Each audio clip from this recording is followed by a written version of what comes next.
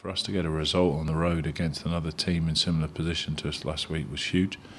And now we've got to see if we can put back-to-back, and then that would really give us a catalyst to start talking about the next game and the next game.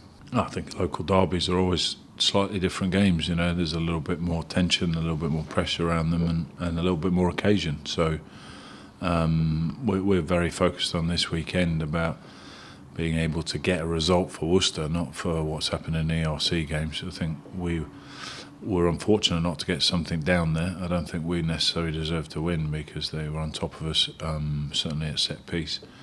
But we felt we should have got something at the end of the game. So we'd like to think the game's going to be competitive again, and we're a little bit better side than the last time they met us. I think they made a huge difference. I thought the Sale game, they were outstanding, and if we can get those sort of numbers and that sort of vocal support, then it gives us a better chance of being able to get a result.